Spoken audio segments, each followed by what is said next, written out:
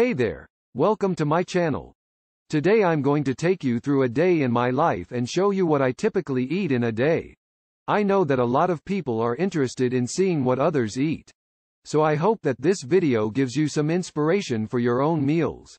Morning. Let's start with breakfast. I usually start my day with a green smoothie, which includes spinach, banana, almond milk, and a scoop of protein powder. This gives me a great energy boost to start my day. If I'm feeling like something more substantial, I might have a tofu scramble with veggies and whole grain toast. Afternoon. Moving on to lunch.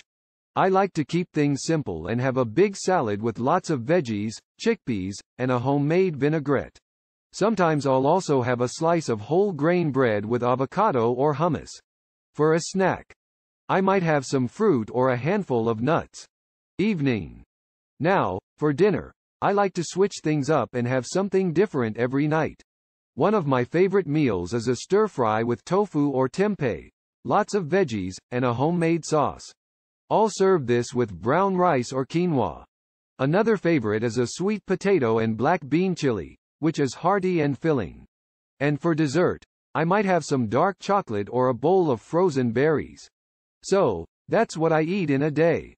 I hope that this video has given you some ideas for your own meals and shown you that eating healthy can be delicious and satisfying.